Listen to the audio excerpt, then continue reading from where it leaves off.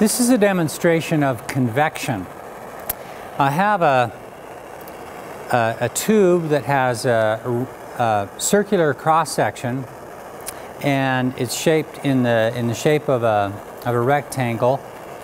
It's filled with water. I filled it from the top here. I'm going to heat the corner of this rectangle here with this burner and add a little bit of dye so you can see the motion of the water during the convection. This is buoyancy-driven convection. Why? Because here in this corner the water is going to be hot. It'll expand. Just like air expands, water expands when it's hot. And once it expands, it's going to want to try and rise. So the water will rise along here, but you can't just have this water rise without water coming in to take its place. So we'll get a circular convection pattern. That's the hope anyway.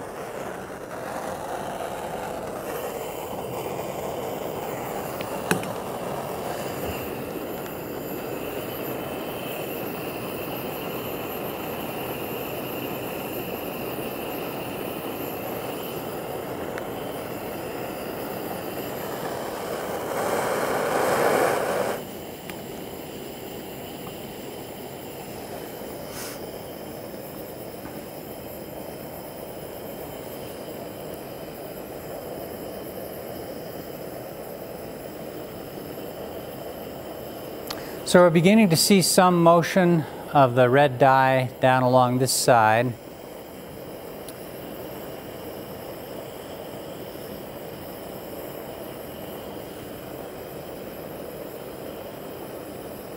Reminds me of a movie I saw in the 70s called The Green Blob that was penetrating all the streets, killing the people.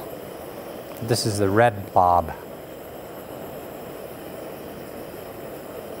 So most of the dye has made it down around to this corner and it's heading on its way up.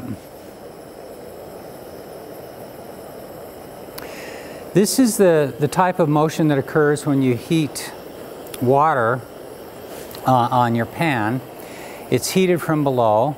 The water near the bottom of the pan is closest to the burner, gets the hottest, expands, rises to the top, cools when it makes contact with the top, and then sinks down again to replace the water that's just been heated at the bottom.